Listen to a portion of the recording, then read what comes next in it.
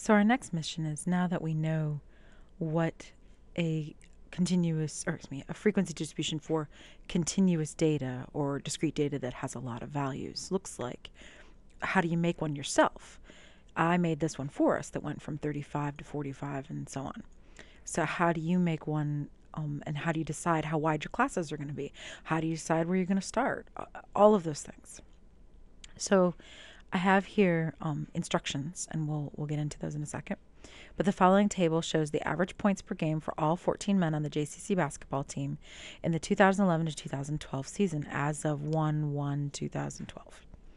So first of all, why is this data continuous?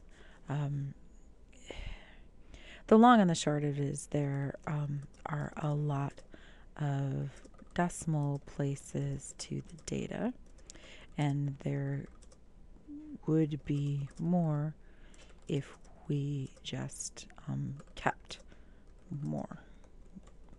In other words, the data were rounded. I always get that wrong, but data is a plural noun.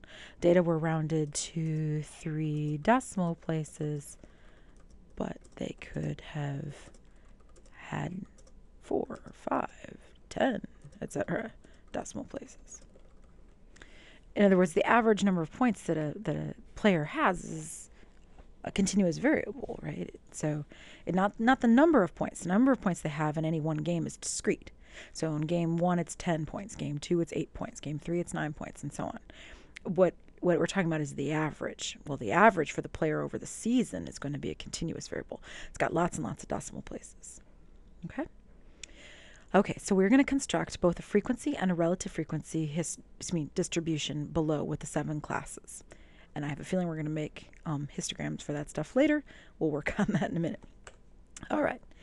So we're going to use the boxes above to determine the first class's lower class limit and the width. So the first class's lower class limit. Now remember, the first class is going to be this class right here, this top row. So where do we start? Well, we start at either the smallest observation in the data set or a convenient number slightly lower than the smallest observation in the data set. Okay? So let's look here. Our lowest number, 8, 3, it looks like it's 1. Cool. 1 seems like a good place to start. So I'll start at 1. And if you want, you can go 1.000. All right. In general, you want to keep as many decimal places as your data has. And since our data is 3 decimal places, it won't hurt us to keep 3 decimal places. All right. Let me change my pagination. Okay, I fixed my table a little bit. Now what I'm going to do is I'm going to go to Excel. And I'm going to go right here. Okay, so we had the stats exams grades. And this was JCC basketball. This was actually games played, right? And now we're going to do a new one. And oh, I just kind of grabbed those here. Watch, if you grab a tab and just kind of hold down your left mouse button and move it over, see the little black arrow that's kind of moving left and right down there? That's just showing you where it's going to end up. So now it'll end up to the right of the stats exam grades. Doesn't have to. You can put it back. It's no big deal. I was just playing around with it. Now I wanted a new sheet, so I clicked down here on this little icon that gives me a new sheet.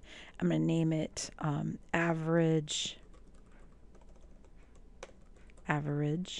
points. All right. And I'm actually going to just copy and paste in those numbers. Hold on. It occurs to me, I was pausing and doing this, but you might want to see this. So I copied and pasted them here. Now I copy. I go over here, right click, paste special. I'm going to go down to the paste special menu, and I'm going to transpose. See that icon right down there? Click OK, and it flips them. So that way, and I'm going to do it again, copy, right click, paste special, transpose.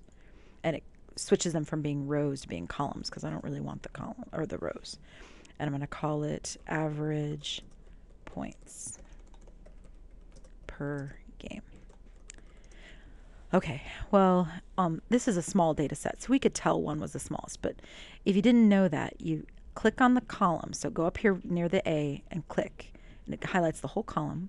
Go to Data and click A to Z, and it rearranges the data in order, so you can see who's the lowest and who's the highest real quick and easy. That helps if you have a really big data set.